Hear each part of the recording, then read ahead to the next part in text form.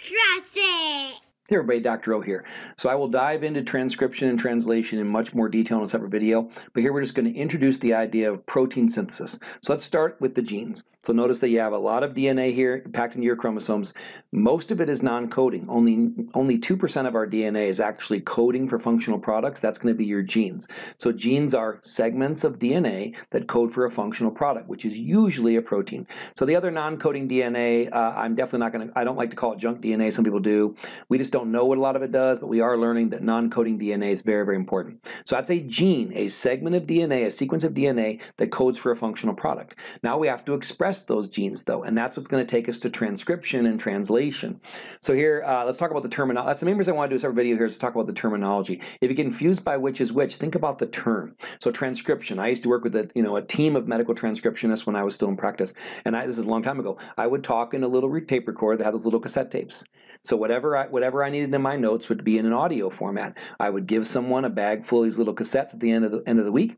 The following week, I'd get an envelope full of typed out notes. So transcription, you're not changing the language. Whatever I said was going to stay in that language, but you're changing the form. So transcription is the conversion of DNA to RNA, but you're still speaking the same language. DNA, deoxyribonucleic acid, so the nucleic acid language. RNA, ribonucleic acid, same language. So you're not changing the language, you're changing the form. So that's going to be transcription. Think about that. Same language, different form, just like a medical transcriptionist. Translation, now you're talking about translators. I used to be a designated civil surgeon. I worked doing a lot of immigration status exams, so I worked with plenty of patients that didn't speak English. Now, I knew some Spanish, but we usually used a translator. So a translator is going to take my message and change the language. So transcription changes the format from DNA to RNA. Translation, you're converting RNA to protein. So RNA speaks the nucleic acid language, protein speaks the amino acid language. So transcription, same language, different format. Translation, same message, different language. So here we see transcription and translation. So transcription, converting DNA to RNA. So you're going to take one of these strands of DNA, which is double-stranded, made of A, C, G, and T, and you're going to convert it to RNA, which is single-stranded, made of A, C, G, and U. So that's going to be the process of transcription that we'll cover later.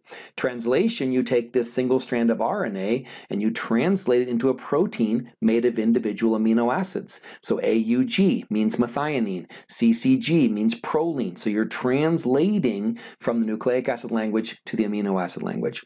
So we'll cover all the details later. Why is this so important? Why do we have a two-step process? It's because your DNA needs to stay in the nucleus where it's protected. The job of the nucleus is to house and protect your DNA. So by making a copy, you're allowing the message to leave the nucleus without the DNA having to leave the nucleus. My favorite example is a recipe book. If I had a family heirloom passed down generation to generation, just like our DNA, if I had a family heirloom cookbook and you wanted to borrow a recipe, now I'm old, so it used to be, I would say, you can't have my cookbook. It's not leaving my kitchen. But you can come and you can get a recipe card and you can take a recipe and you can leave the kitchen with that message. Well, now you take a picture with your phone, right? So DNA is protected in the nucleus, but the message can be copied into RNA and it can go and leave the kitchen. Now RNA is then going, so it keeps DNA safe, but RNA goes out and does all the work.